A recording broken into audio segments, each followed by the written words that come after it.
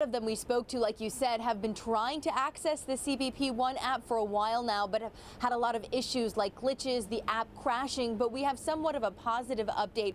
We're learning that the app has now added more appointments and they've started to prioritize those who have signed up. Now, I do want to break down exactly what this means. So they're transitioning to a new appointment scheduling system, making appointments available for 23 hours each day instead of a designated time.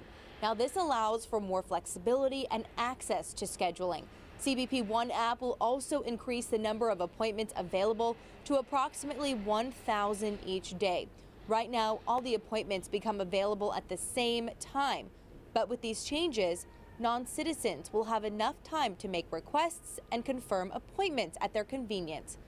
Now, this is to help reduce pressure and dependency on internet and connectivity, which has also been a big problem for migrants. Another major issue is dealing with smugglers. Now, to cut them out, the app is prioritizing appointments for those who have been waiting the longest. It's important to note that in order to schedule an appointment, you must be in central or northern Mexico to both request and confirm one. Now, our CBS 8 reporter Richard Allen, he's been in Tijuana speaking to people who finally got an appointment. Pero por lo menos ya me pusieron un tiempo al cual yo tengo que esperarme.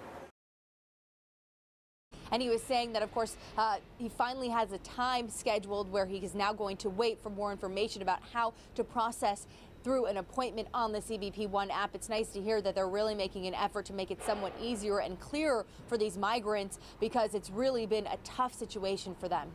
I'm Dana Marie McNichol coming to you from San Ysidro.